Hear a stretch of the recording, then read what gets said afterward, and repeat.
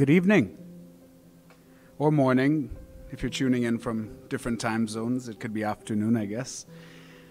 One benefit of having a virtual concert is that people that aren't in Courtenay or in the Comox Valley are able to tune in, so that's pretty fantastic.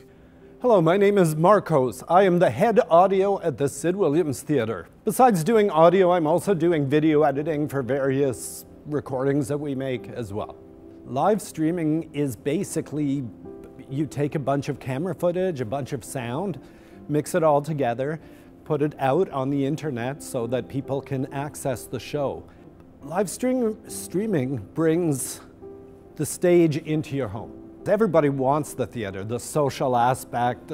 There's nothing like being in an audience when everybody's laughing. My name is Andrew Taylor. I am head of lighting at the Sid here, so I deal with all the things you see on the stage, lighting-wise, getting things good and ready to go for cameras and all that sort of thing. You know, the theater for years has always, it's a community-based place, right? And it's always been like we're trying to bring events and entertainment to the community. And during COVID, with all these different restrictions and things that we can't do, it was one of those avenues that was like, hey, this is how we can bring creativity and art to the community. Well, hello, I'm Patrick Emery. I've been here for almost 30 years at the Sid Williams Theatre. My position here is technical director. I am in charge of all technical aspects, performances and rehearsals coming into the venue. Oh, this year has been a change for everybody, and live streaming is important because culture and entertainment are important to your mental health. Without it, we go back into ourselves. We need it to connect with other people. We are a gregarious species and we just miss interacting. So it's just healthier. Live streaming brings the opportunity to bring your product to so many people who would not be able to normally get to it. You know, and especially in this last year with the seniors not being able to get out, and they are a large proportion of our audience here in Comox Valley. To take the aspect of performance away from them and entertainment away from them, live streaming is being a lifesaver for a lot of them. They're the most vulnerable of us.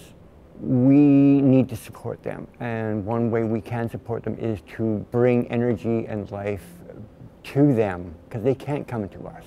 So we have to show them our love. I think it's super important to keep people connected. There's so many different live streaming things on a global level for people to see and entertainment to see, but you lose that community connection when you go to a global level. So when you can, you know, when the Sid can provide that, and like some of the things the Sid's able to do with some of the local theater groups will just allow that community to continue on thriving.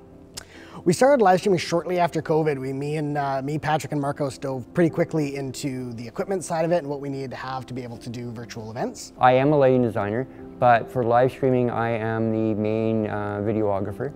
In a regular TV studio, they'd have operators for every single camera. Here, because of the costs and expenses, we have one operator running 3 cameras who is doing the switching. We got a grant to bring in some new equipment. It's 3 cameras that are all remotely controlled. They're called PTZ cameras, which is pan, tilt, and zoom. I run the 3 cameras that we have in system, as well as the switching, uploading the system to the net for the viewing. What I have up there is the main streaming unit, which gives me an overview of all the camera shots, computer inputs if I have to do graphic overlays, and a recording unit to record each line separately so that if a group wants to take the material away and turn it into a video afterwards, we can supply them with the video at the same time.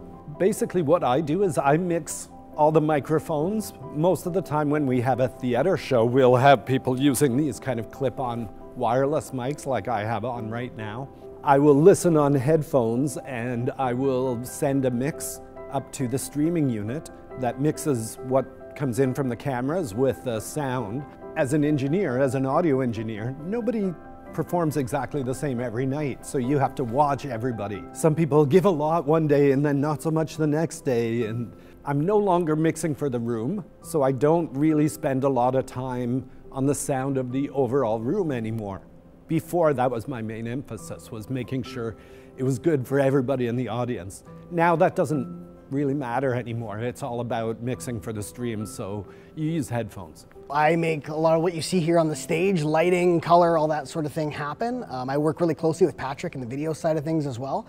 And what I see in the booth is a monitor that has the live stream feed. It's got the camera feed to it. So in that, I'm working with the different looks on the stage, the beams of light you see, the haze you see, the front lighting, being able to see people's faces, all of that. So during a live streaming event, I'm monitoring the camera still to make sure that things are looking good for the camera as well as live. Any of the depth that you see on the stage is very different in a camera versus live sitting in a seat. My goal for it is to try to create as close to a live presentation as we can, trying to give the people the view from the audience of what they would be seeing if they were in the theater. Live streaming is a way that we can all be at a show together again.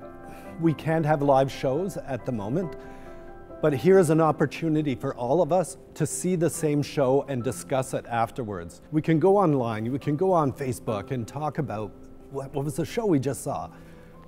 Did you see what happened?